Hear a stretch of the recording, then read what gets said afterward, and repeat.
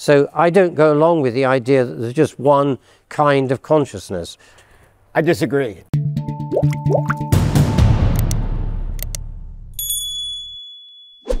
There's something about this sort of theory of consciousness that we're searching for, and whose consciousness are we trying to explain, right? I think that's what I'm trying to say. Whose consciousness? And is there any evidence for the fact that our consciousness is somehow still related to the consciousnesses of squids and other things? Well, I would say yes. We are animals like other animals. Of course, as I said at the beginning, we have different definitions, but also levels of consciousness, right? We have to get used to the fact that complex phenomenon like consciousness cannot be answered or addressed with one single theory. There are different aspects of our consciousness, of course. Some of them relate to other organisms. For example, we have an immune system that allows us to continuously distinguish what is self and what is non-self. And this is a first ground to what higher level of consciousness are. There are genetic aspects for consciousness. I would be different at different concepts. So consciousness, if I would be a fish, for example. And as human beings, we have language-related levels of consciousness. We can talk about ourselves and create a narrative of what we are. But all these levels of consciousness are nested to each other and are grounded into something more fundamental, that is experience. And so experience is what unifies all of us organisms. I think this is the aspect that we have more in common, if I'm not wrong. It's important to say that a theory by definition has to have predictable, it has to make predictions to be a theory, which means that you have to be able to have things to test, right? So, I mean, perhaps actually the way we understand consciousness, or at least what you're describing, Stuart, for example, I mean, that should be a unifiable theory of consciousness and should have very predictable outcomes, right? I mean, what would convince you, for example, Denis, of a theory of consciousness that ties us all the way down to anything? I partly answered that, and I think the question you just put to us, whose consciousness are we talking about, is a very good question in this debate, because what I said in the first part of my statement is that degrees of consciousness exist. And I don't think we should think that what it is like to be a bacterium, what it is like to be one of the early Cambrian animals, what it is like to be a bat, to quote Denis Noble, and what it is like to be us are in some sense very similar. They probably are not. There can be qualitative differences that depend on the degrees to which that kind of feeling is exhibited. So I don't go along with the idea that there's just one kind of consciousness. I think you were right to ask us that question. I disagree. All animals, plants, including fish, have microtubules. All animals, plants, including fish, can be anesthetized, and they work. The anesthesia has almost the same effects on all of them. And we know that the anesthetics work on a common mechanism due to something called the Meyer-Overton correlation that shows potency in putting humans, animals, insects, fish under anesthesia is the same for every animal. It's at equilibrium. So it takes the same amount of anesthetic gas to put an elephant to sleep as an insect at equilibrium if you wait long enough to equilibrate.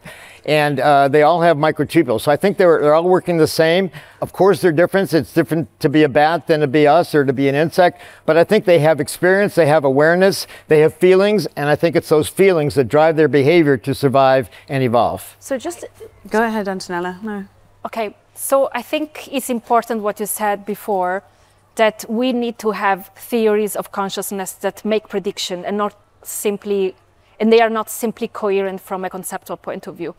So I think a way to go is to break down the concept of consciousness and to see whether we can test experiences. For example, subjective experiences, I mean. For example, we as human beings and some other animals too, perceive events as longer or shorter according to different ecological, physiological conditions. We can test this, and we can test whether also other animals like us perceive events as shorter when they perceive a threat and they have to escape and they have to react faster, or as longer when they perceive things that are problematic and they need to reflect on them in order to escape from a situation. We've all had the experience of being sat in a classroom that just never seems to end. So there are possibilities of breaking down experiences and to test them and to see whether organisms that have them have more adaptive value, have more fitness than others, and so we can go from there. Interesting. I mean, just to go back to your point, Stuart, just so I'm very clear, I'm obviously no anaesthesiologist, but basically what I understood of what you're saying is if an organism has neurons, it can be anaesthetized. It doesn't even have to have neurons. You can anesthetize a paramecium. You can? Yes, and an amoeba. You know, an amoeba can solve the traveling salesman problem because its microtubules go this way or that way, depending on where there's food. And yes, you can anesthetize, and it takes the same amount to anesthetize an amoeba as it does you or me at equilibrium. But, I mean, so anyone who's had a general anesthetic in this room knows that experience that you're talking about where you lose the consciousness. In fact, all of us go to sleep at night, right? Some could argue that we've all had the experience of the loss of consciousness in that context. We do that every night, right? So, but how do we know that when that happens to an organism on the evolutionary tree that they're having the same sort of experience that we have? Maybe they just sort of stop moving and that's all that happens to them. Well, we lose, first of all, sleep is different because you can dream, and that's a form of consciousness by the science. And the fact that all the anesthetics follow the Meyer-Overton correlation, so they are all acting at the same target, which looks like microtubules. And I think Dennis asked for, we need some, or maybe somebody asked for tests, and the test for consciousness is how does anesthesia work? And it's been thought for the last 50 years that they act on membrane proteins, but that doesn't work, and the evidence now is pointing to acting on microtubules and specifically inhibiting quantum effects in microtubules. So you don't have to cause depolymerization, you just have to dampen the very delicate quantum effects, and we've shown that experimentally. But unless one of you two wants to jump in, does that mean that you think that a computer could never reach consciousness? Correct. Fantastic, you heard it here first. Maybe a special quantum computer that can collapse by the Penrose mechanism made of something like fullerenes, but silicon, no.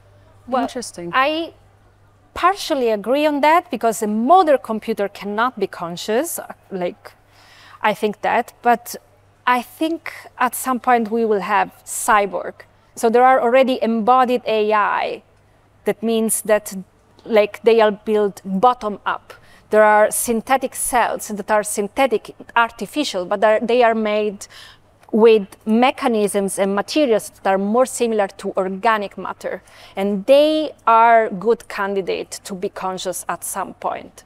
So, well, if I may, my friend Anirban Bandyopadhyay, working in Japan, is building an organic quantum computer.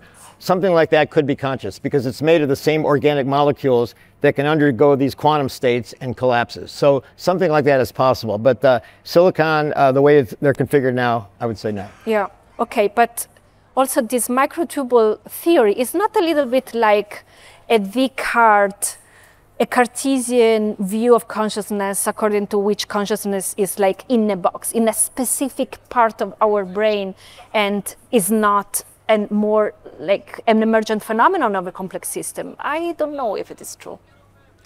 I would like to take up the question of silicon not being the medium, and I think that is a right line to go along, because the difficulty with silicon is that the molecules are completely fixed. It's like a crystal. It's a solid structure. And so there can be vibration, but there can't be what we have. We are made of this, water. And when you look at particles in water, they are doing this all the time. It's Brownian motion for those who know the phenomenon. Our cells are doing that absolutely all the time. I think to get to what I really mean by unlimited associative learning, I think you need those many degrees of freedom, because what you'll be trying to do is to find combinations that, rather like the immune system, can be selected from to be appropriate and align with what it is that we are consciously trying to do. Without that alignment, I can't see how we can have a proper theory of consciousness. It's really interesting, because we're picking up on the fact, sorry, and then I'll let you go, Stuart, but we've all kind of just agreed on the fact that consciousness is a property of biological organisms, effectively, that it's necessary, and biological organisms are also subject to the rules of evolution, right? Those things go hand in hand. So actually, to loop back round to what we were sort of started off by saying about this, is there some sort of contradiction between evolutionary theories and consciousness theories? It seems to me that basically they're predicated upon each other, one above the other, right? You can't get one without the other at all, right? Am I sort of correct in that? Let me address something Antonella said, and then Denis. And Antonella said the Cartesian theater implies that consciousness is in one place in the brain, and that's what most theories of consciousness say, prefrontal cortex or the posterior hot zone or whatever. And I think it's distributed more like a hologram, and the microtubules must be entangled. That's the key. And Anirban, my colleague in Japan, has recently shown entanglement between biological microtubules at ambient temperature. And of course, you need quantum at ambient temperature, which addresses Denis's question that we're mostly made of water. It's true, 70%. But the brain's not monolithic. It's actually highly heterogeneous, as you know. And within nonpolar regions, fat-like, lipid-like regions deep inside proteins, where you have all these aromatic rings, where anesthetics go, where anesthetics bind, and specifically block consciousness. There's no water. It's nonpolar hydrophobic, so the water is kicked out, and it's oscillating, so it's warm but not noisy. So within these nonpolar aromatic, what we call the quantum underground, within biology, are regions, kind of thread-like regions inside all the proteins, particularly microtubules, which are very, very long. You can have sustained quantum effects that are sustained at least until they collapse and give you a moment of consciousness. But that depends entirely on the basis of your position that the quantum effects are essential. I'm not sure of that, you see. I think that is something we've not yet demonstrated. Yeah, I think it's important to have new hypotheses on the table. To continue watching this video, click the link in the top left or in the description below. Or visit iai.tv for more debates and talks from the world's leading thinkers on today's biggest ideas.